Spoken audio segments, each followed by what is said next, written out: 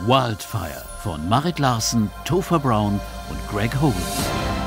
New York. Hier lebt und arbeitet die norwegische Singer-Songwriterin Marit Larsen. Aufgewachsen in Oslo, spielt New York in ihrem Leben schon immer eine ganz besondere Rolle. I've come to New York to write songs ever since I was a teenager. Instead of being overwhelmed by the chaos, I feel like it focuses me. Now that I live here, I get to live in this state of inspiration all the time, which is great.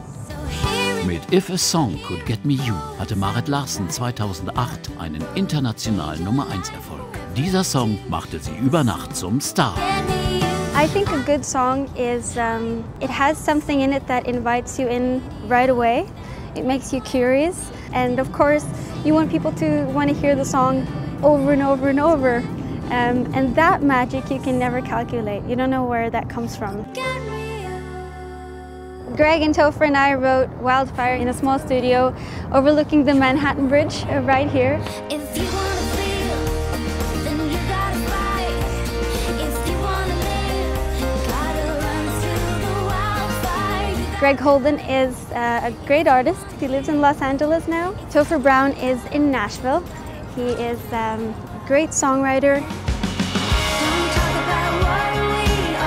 I've collaborated with both of them on the songs that have ended up on my records before. To me, Wildfire is a warrior song. It is about the wars that happen in here.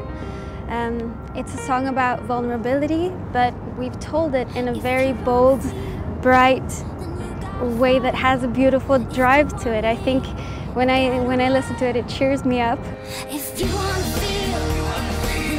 It's a little bit absurd thinking about how many people could potentially end up hearing this song now. Kind of crazy. The good kind of crazy.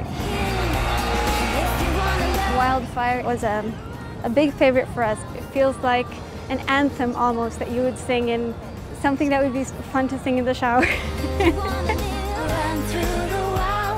It might end up being a crowd pleaser.